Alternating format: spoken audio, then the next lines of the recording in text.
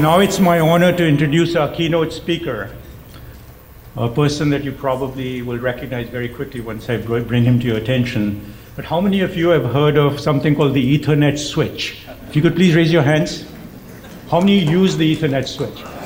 I'll guarantee you everyone uses the Ethernet switch at home or in the office. Guaranteed. Either it's built into your routers or built into your modems and everything, but wherever you're working, if you're working with data, you're using the Ethernet switch. Something that this entrepreneur invented over 30 years ago, in 1987. And he then went on to found a company called Kalpana Networks, and I don't know why he named it Kalpana Networks. I think his wife is named Kalpana. Could that be the reason, Vinod? So that's the company that he founded. He sold it to Cisco in 1994. Very successful company. An interesting story about his background prior to his becoming an entrepreneur. He graduated from IIT Kharagpur in 1967, did not come to the US until 1982. And what was he doing in India? So he was actually developing companies in India. So he built India's first semiconductor diode company that was started by an entrepreneur who actually fabricated all of the equipment for manufacturing himself, did not buy a single thing. He really was a Gandhian, built in Swadeshi style. And then he went on to make a calculator company that was very successful as well. I could spend hours talking about his story, but I think it's best that if I let him tell you his story. And what I want to emphasize to you is he has made incredible contributions to our society already through his entrepreneurship, through the Ethernet switch and other things that he's done in his life. But what is equally impressive to me is how he got to that stage of being able to make those contributions and what happened in his life prior when he went to engineering school. How did he get there? And for that, I'd like you to welcome Vinod Bhardwaj.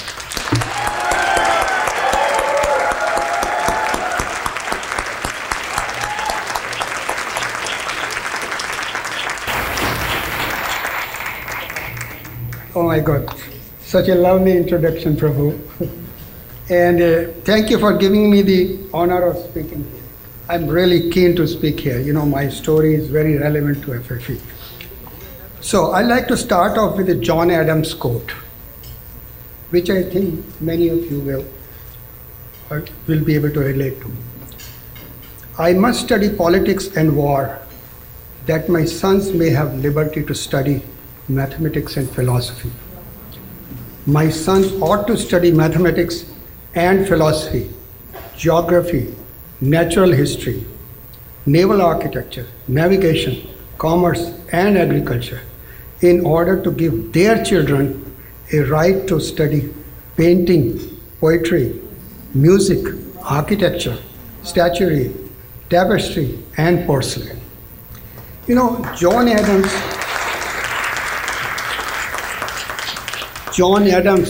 like many of us here, knew that he must act in the interest of his future generation so that they, in turn, could lead a more fulfilling life. Each generation strives to leave the world better than that which they received from the previous generation. This has been happening since the early days of human existence. What would someone from those later generations feel when they were studying poetry or music? I believe they would feel really lucky that they could pursue their passions as compared to the generation before. This then means that luck isn't predetermined or purely chance, as we tend to believe. People create luck for others, whether that's through the collective knowledge of the previous generation or through individual acts of kindness. In my own life, success came from being able to acquire knowledge. First at IIT and later at a company, Excellent, in the US. How I acquired this knowledge is my story of individual acts of kindness that have masqueraded as luck throughout my life. I migrated from India in the year 1982 having worked in industries unrelated to computer networking. There was no way I could get a job in Silicon Valley because my knowledge was 15 years of obsolete. And you know how much is 15 years in the field of computer networking. But my luck saved me because my friend Inder Singh gave me a job at Excellent for the sole reason that we were buddies at IIT. It was simply a gift of friendship and benevolence. Excellent, in my opinion, was the most advanced networking company of its time, and I was lucky to be employed in that company. I consider my time at Excellent essentially as a 3-year graduate course in networking because I never went to school in this country otherwise. I studied Kanwal Rekhi's amazing design again and again and again. Initially, I used to have so much problem. Everything used to go over my head. But I tried, and finally I understood every little detail. There was a person by the name of Dwayne Murray who taught me logic design. He stood by the side of my computer, and literally in 15 minutes he told me how to do state machine design. Amazing guy. By the time I've left Excellent, I knew everything there was to know about Ethernet. And again, that's my luck, to be able to know so much in so little a time. That was the biggest gift Inder gave me. He also did angel investment in my company, which he convinced me to name Kalpana, my wife's name. I didn't decide it, he decided it. I initially opposed it on the grounds that it is public display of affection, But it turned out to be a great decision as it scored me some brownie points with my wife, who had to put up with me leaving a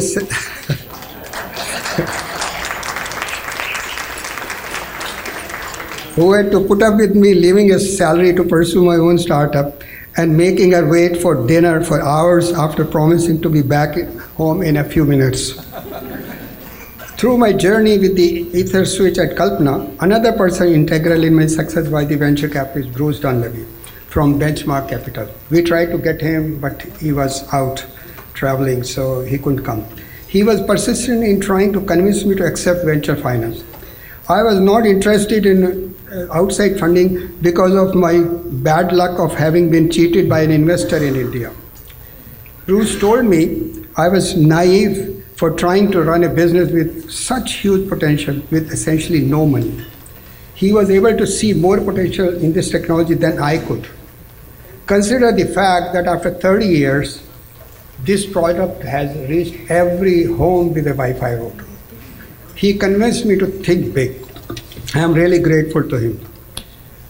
These people I have mentioned thus far were instrumental in the success that has brought me to be asked to be a speaker at this occasion, and I'm really honored for that.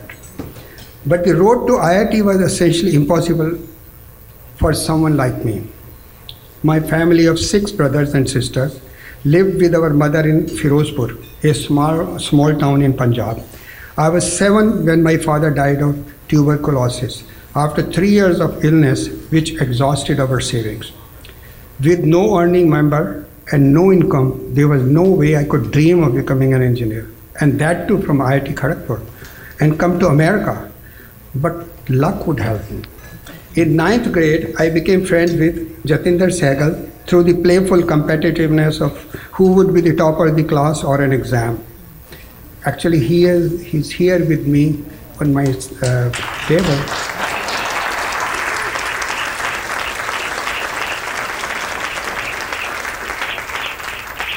I have known him from the age of 13. You said competitiveness. What? So there is a story there how I got together with him. I used to talk a lot about him, and my kids said, you have this friend you talk about so much. Where is he now? I said, he is in Canada. I used to have his address. It's 20 years, who knows about it. So they forced me to use the old address. And I sent a letter, this was not the internet days, So, and he had actually moved 2 houses in between. So this guy, again, act of kindness by this guy, this person, he talks to the lawyer of the guy who basically sold this house, and then he went to the next person to find out where he sold the next house, and he sent the letter to him. And I'm really happy to meet you after. Some people have so much initiative. I don't know why they do such good things for people, without expecting anything in return, Okay, so I got interested in electronics because of Jatinder. His father was in charge of the telephone system in Firozpur, my hometown. And will you believe that 1950 there used to be a phone system in Firozpur. Jatinder was very interested in making all kinds of things using his father's store, which had items like headphones, magnets, animal wire, and all kinds of things. All the material which I could not have had access to came from him. I made a crystal set radio receiver. You guys are too young to know about a crystal. It used to be a passive radio receiver with no components that require electricity, actually. So you can still find on Amazon if you really look into it. I did, it's just a fun project, hobby project. And all these components like headphones, animal wire, and capacitors came from Jatinder's father's store. At one time, Jatinder and I were trying to make a toy airplane running on batteries. Can you believe that? That is 1950s. After having been successful at making an electric motor. When a battery-operated drone finally arrived after 50 years, Jatinder sent me a newspaper cutting with a picture of the drone saying, "We used to be Sheikh Chilis, now we can call ourselves visionaries."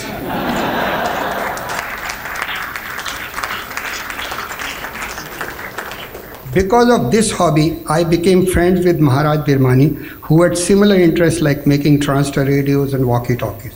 We all became obsessed with electronics at a time when no one knew what it was. It was the 1950s. My friendship with Birmani was the most incredible piece of luck that allows me to be here today. My education stopped at the age of 16 because I had to find a job to earn for the family. My friend Maharaj Birmani had gone to IIT Kharagpur in the meantime and came back to Firozpur during his summer vacation. I met him and he asked me what I was doing. I told him I was learning shorthand to become a stenographer. He asked me, "Why don't you come to IIT?" I thought it was a dumb question, I couldn't even afford to attend my local college and where I could go on a bike, and he wanted me to travel to the other of India and live in a hostel. Before I could say anything, he said, "Just clear the entrance exam and my father will take care of all your expenses."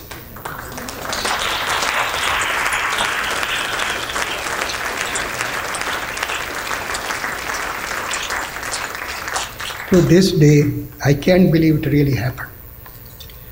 He went back to Kharagpur,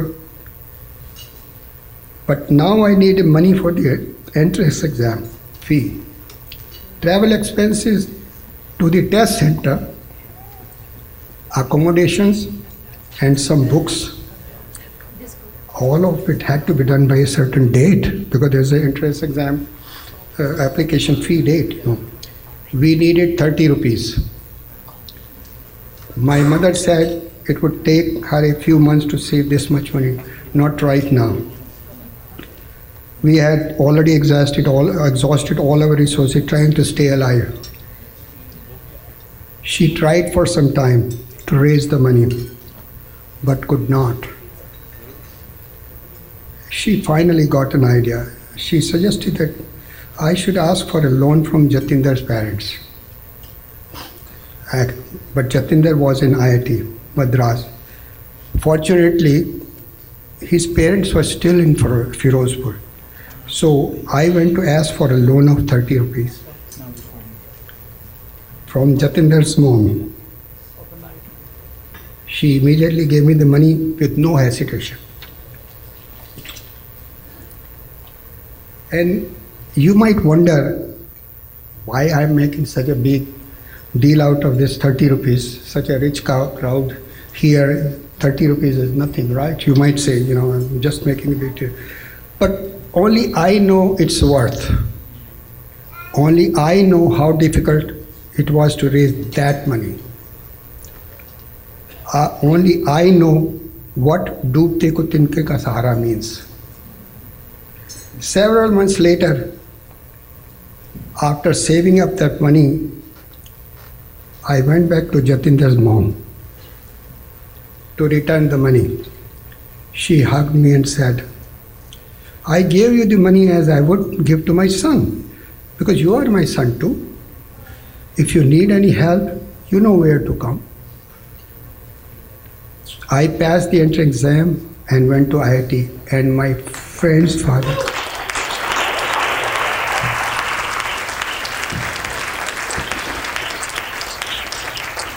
So I passed the entrance exam and went to IIT, and my friend's father, Colonel Birmani, paid all the expenses for 4 years. And the expenses mean not just for the tuition, for travel and for my clothes and everything. We had practically no money actually. So just 4 years of education changed my life. Can you believe just 4 years of education changed my life? Colonel Birmani even had a really well-paying job lined up for me even before I was back from IIT. It was a really innovative company where I acquired more knowledge. I really learned a lot there. Now I have this regret that I tried to hide from everyone at IIT that my friend Maharaj's father was supporting me. And Maharaj also was nice enough to not tell anyone that he's supporting me. He never told anyone. The least I could have done is compliment Birmani family for the generosity in front of others. I feel so ashamed. If only there was a way for Colonel Birmani to listen to what I am saying right now. I'm really sorry.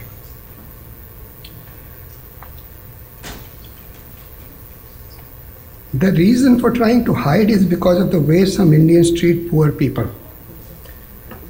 Once people find out you are poor or have much less money than they have, they treat you differently. We never thought we were poor. We simply had no money and no income. That must sound really strange to you. But being poor is not the same as having no money. Being poor is not the same as having no money. Poor people accept their fate. Poor people do not strive to have the next generation be better than the current one. Poor people living around us send their kids to work rather than sending them to school. They didn't believe in education. I didn't stop my education because my mother did not value education. In fact, she would rather go hungry than give up on her children's education. And many times she did. In his last days, my father was less worried about his death and more about the fact that his children would not be able to get education. He often said, "Mere bachchon ka kya hoga? Mere bachchon ka kya hoga? What is the future of my kids?" On his deathbed, he asked my mother to promise that she will educate the kids. She will not abandon the kids. He was worried she might lose the will to live or give up trying to educate them. He asked her to be brave, not knowing how. He asked her to promise that she would never make them wash dishes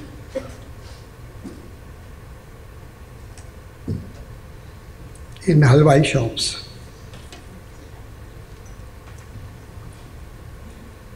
A famous comedian once said that tragedy plus time is comedy. So my daughter jokes about my days of poverty, but always says thank you.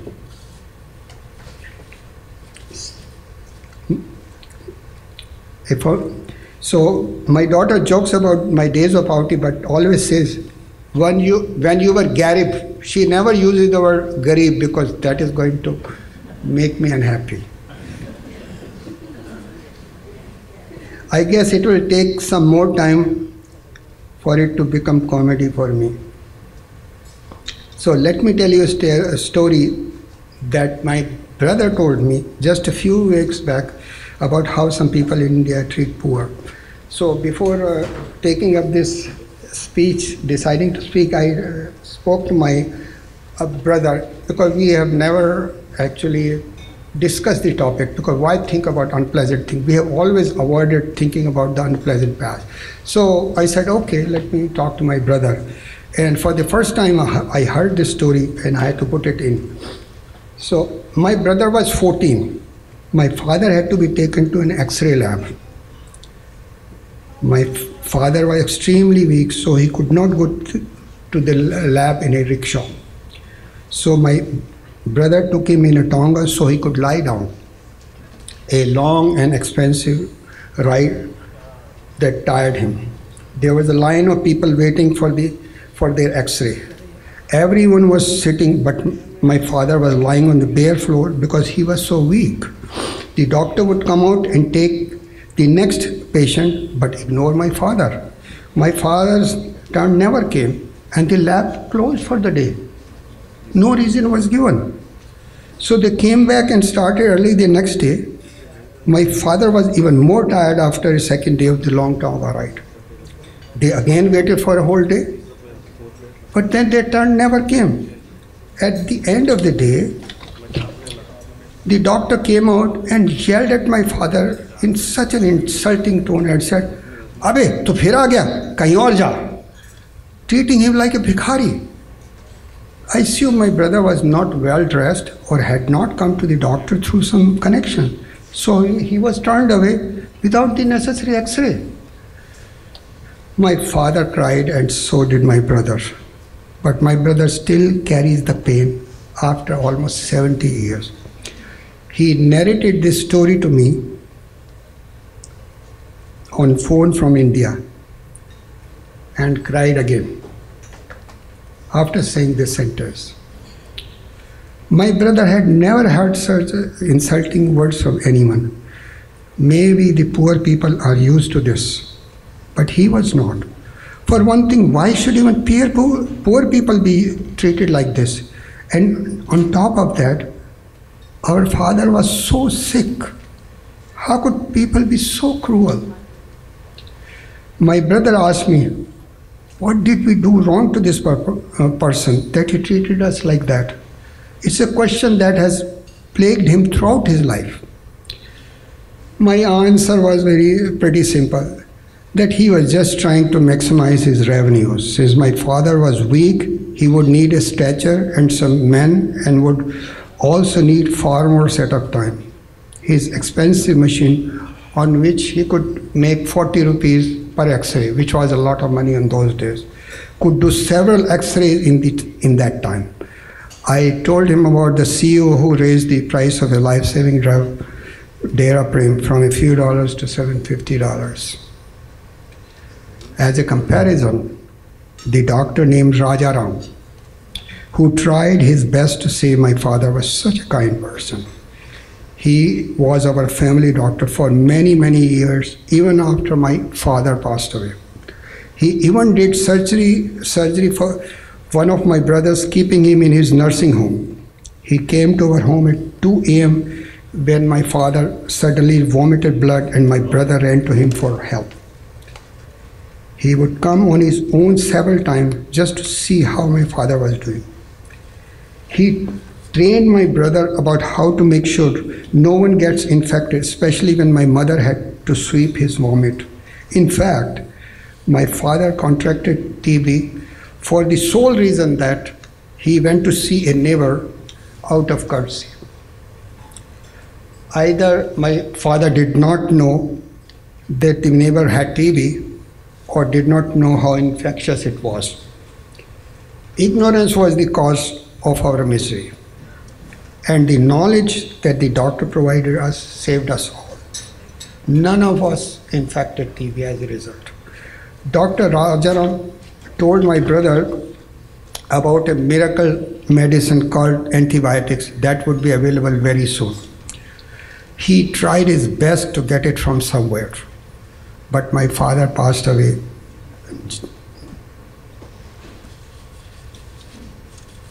just 6 months before antibiotics became readily available.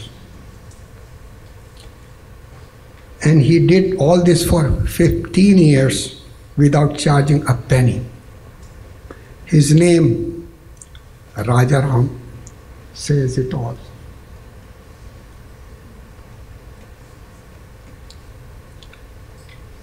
My brother was young at that time. At the time of our father's death. So he never valued his kindness as much as he should have. As he grew older, it bothered him.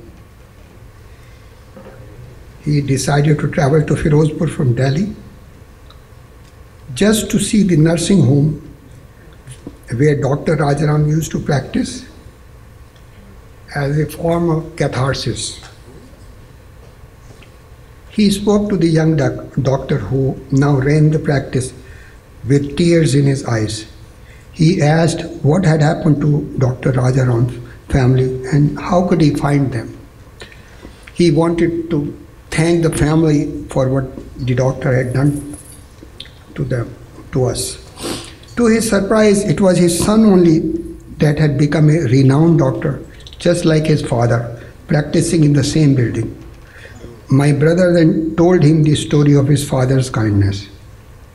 He had some relief from his interaction, but not enough. He still regrets not having been wise enough to meet the doctor before his death, to convey how much what he did meant to our family. After coming to US, I lost touch with Colonel Bhimani on purpose. His son has done so well in India and I had restarted my life in the US. I was embarrassed to tell him that I had not reached anywhere in my life. That after the IIT education, I was still working as a lowly technician in US. Only after I became well off did I go to India to meet him. He was in Shivananda Ashram in Rishikesh. He had Alzheimer's. He did not recognize me. He was caressing my hand and smiling, but the more he smiled, the more I cried. I was feeling so guilty for not coming in time to show him that his health had paid off, that I was a Supatra worth his kindness. He would have been so proud of me. I realize that in life it's not always possible to pay someone back. Even with all the money that both his son and I collectively had made, we could not help him. We all have a debt to the early generation who improved our lives. This debt to the past generation simply cannot be paid back because they are long gone. But we can pay it forward to our future generation, just as John Adams did. And by far the best way to serve society is to help educate the next generation, which would advance humanity's knowledge even further, adding to our prosperity and reducing our pain and suffering. I decided to speak at this event so you could see a real-life example of how many individuals along the way helped in educating me and transformed my life. Foundation for Excellence is doing exactly what I was lucky to have received in my life, and that is why I support it. What is so unique about FFE is that your donation today will directly go to fund scholarship and not be used for administrative expenses, since Prabhu Goel is personally spending all these expenses. Not many foundations can claim that. My brother went looking for the family of Dr. Rajaram, and I have been looking for the family of all the numerous kind-hearted people who have helped me throughout my life. In Prabhu Goel and his foundation, I found that family.